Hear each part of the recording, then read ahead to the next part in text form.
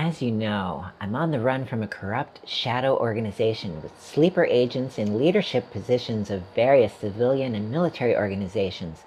So I'm glad you could meet me in this obscure truck stop diner 72 miles southwest of Santa Fe. I wanted to make sure you knew about the Reallusion releasing their Wrinkle Maps system for Character Creator 4.2 and iClone 8.2. I've been waiting for this feature to drop for over a year.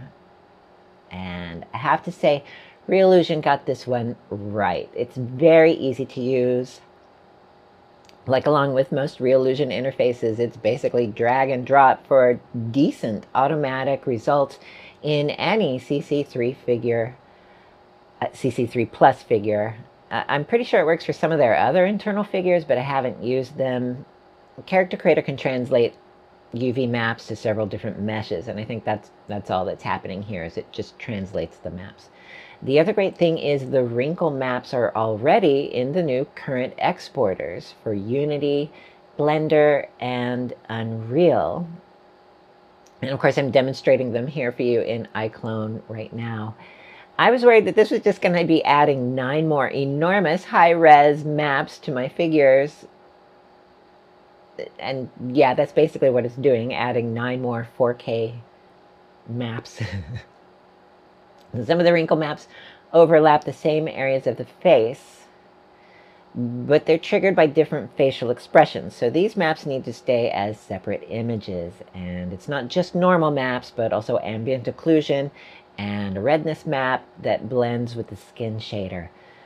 With the updates, we got 4 sets of maps for free, designed for 4 different characters, and they made custom maps for the 2 flagship characters, Camilla and Kevin.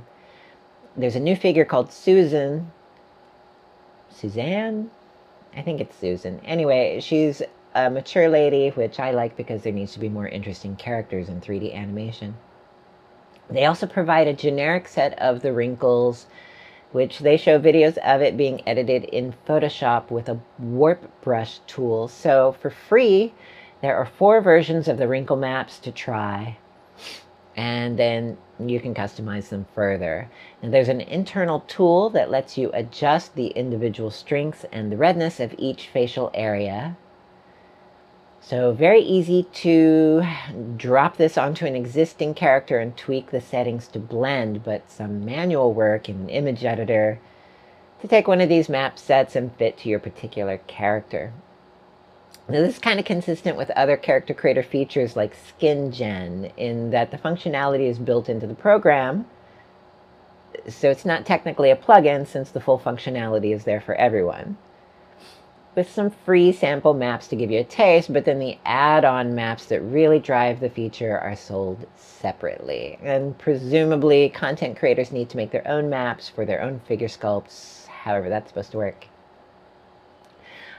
Reallusion has also released a paid asset that provides 10 more sets of wrinkle maps. 5 are based on scans of real people, and 5 are art for stylized toon characters. Personally, I think they should have broken those into 2 products. And I don't see myself using the toon maps, but there you go. The realistic maps in this add-on are for 5 general categories of people. There are shallow, uniform wrinkles for young people, and shallow asymmetrical wrinkles for expressive characters, maybe thin and older.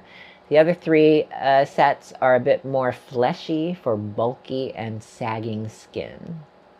The 5 toon maps are along the same idea, but obviously way more stylized and therefore just kind of weird. Also in this paid add-on is a new set of expression blend shapes, or I guess I should call them expression enhancement blend shapes, specifically for the area around the mouth, which obviously moves the most.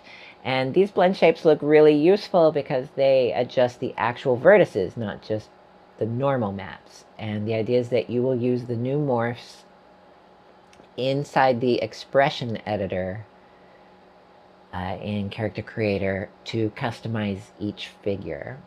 Now, before to customize my figures' expressions, I had to export my figures OBJ and do a little resculpting, and then re-import each expression as a new blend shape. And I made you a video how to do that, which is linking up in the corner.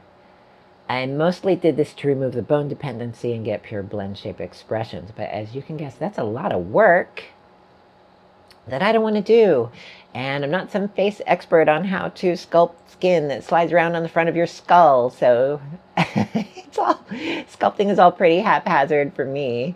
I'll definitely grab the paid add-on because it's obviously so much easier, and every little customization on your figure helps them look unique.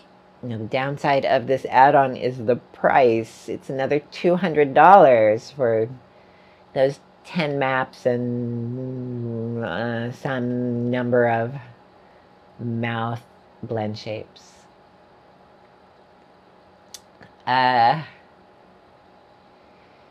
Yeah, I think there's a 10% discount for the first month, and probably not going on sale again until November, Black Friday maybe. So 10% off is not much of an incentive,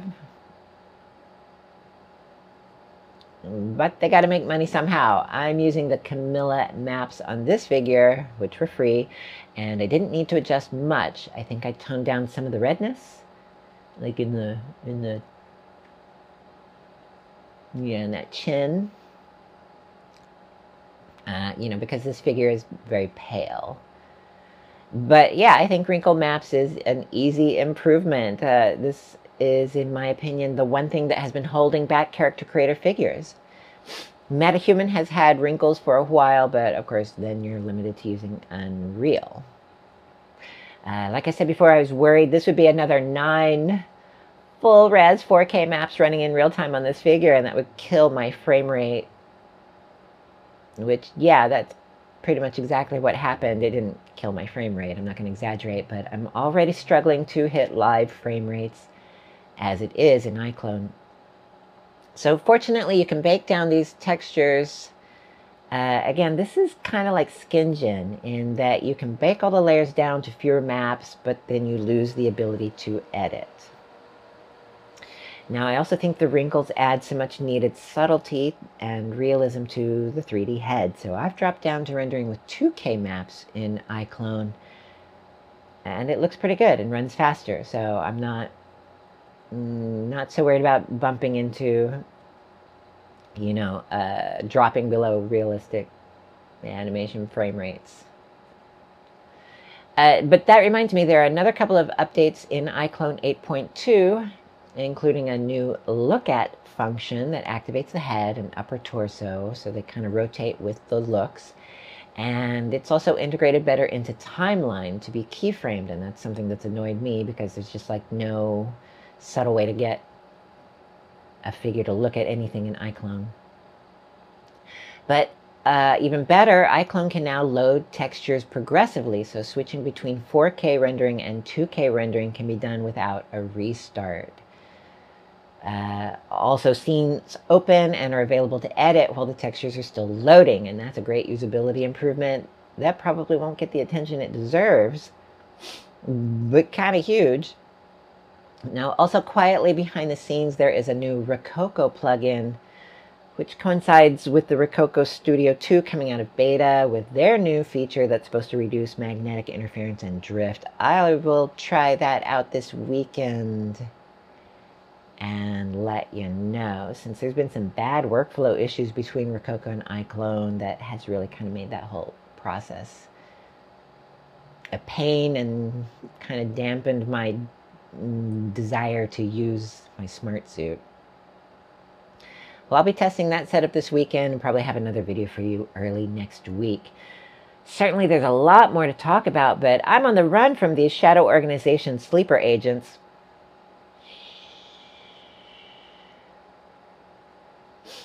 So I'll get word to you through this YouTube channel as soon as I know more, but be sure to like and subscribe. I'm Wet Circuit. This is Cutscene Artist. I'm out of here and on the run.